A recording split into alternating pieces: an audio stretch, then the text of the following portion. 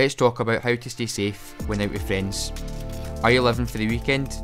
Can you go out and enjoy yourself without drugs or alcohol? If not, this can be an issue. You may feel more confident, but the risks are high. Using drugs and alcohol can increase risk-taking behaviour and feelings of low moods afterwards. It's important you stay with people you trust.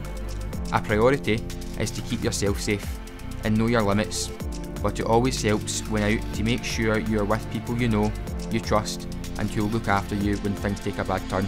If you or someone you know is struggling with drug and alcohol misuse, you can find further advice at young.scot/NA-.